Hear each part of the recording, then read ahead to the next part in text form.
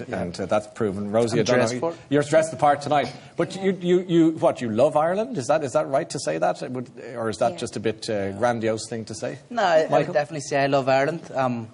I lived abroad for 1 year in LA, and the only music I listened to, I never really listened to Irish traditional music until I went to LA when I went abroad.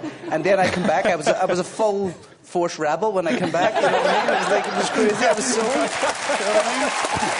Is that true? 100% true. Yeah. I know near every single Irish song now. Yeah. Every Wolf Tone song you could name. When I'm in this restaurant, it's the music I would listen to when I'm warming up.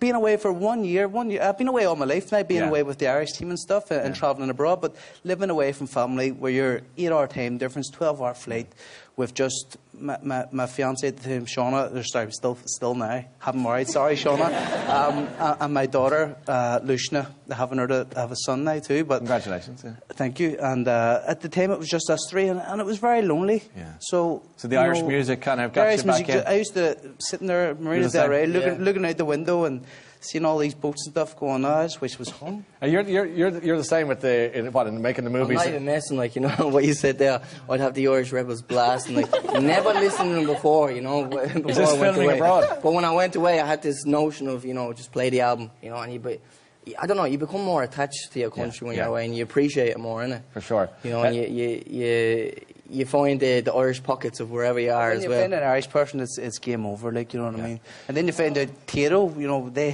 start sending abroad, they're like, oh, definitely get on that. That's it.